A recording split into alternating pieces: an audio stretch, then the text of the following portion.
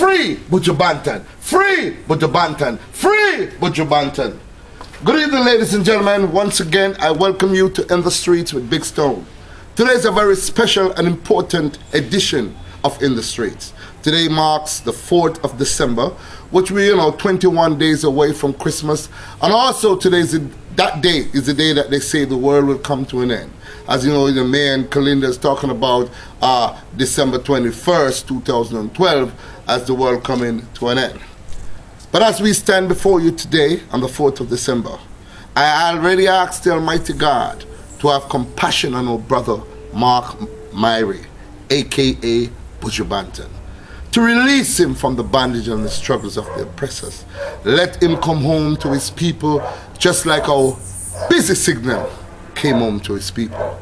Gargamel has done great works. He has done great community works. He has done great leadership works with a lot of people, a lot of youth, especially in the Reddies Road area, where he actually grew up. The Whitehall Avenue, seeing the Cassava Peace area. All these youths look up to Buju Banton, because Buju Banton is an idol not just for them, but the entire Jamaica and the rest of the world. We know he's charged with some charges. We're not the Almighty God to cast judgment. But at the same time, we ask the Almighty God to release this artist, because we know that he's more powerful outside of prison than locked up behind bars. So to the powers that may, to the judges, to all the jurors that might be working on this case, free up Myrie, man. Free up Buju Banton. Send him home to Jamaica to him people them, because we'll wait for him with open arms. As you know, Myrie is a Grammy winner. They didn't want to give it to him all these other times, but they chose to give it to him behind bars. Well, it's better late than never, right? He's now a Grammy winner. Let him come home, let him get the chance to go worldwide and do his thing. Sing his great songs that inspired me and inspired the rest of the world.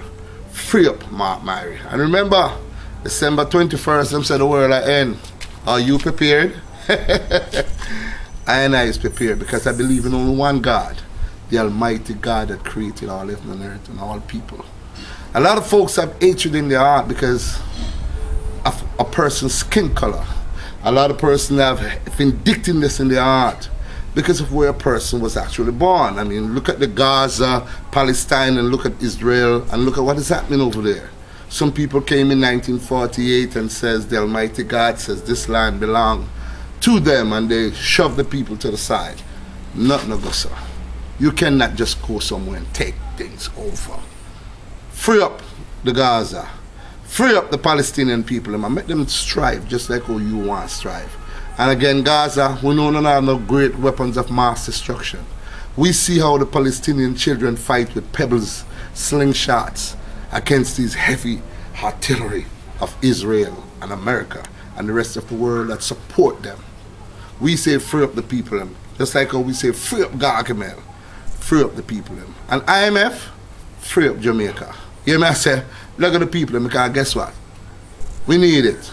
So Mama Portia, salute, and you're doing a good job. My cameraman, you're going worldwide, no flash, but tell us this one I got shot. Free up everything.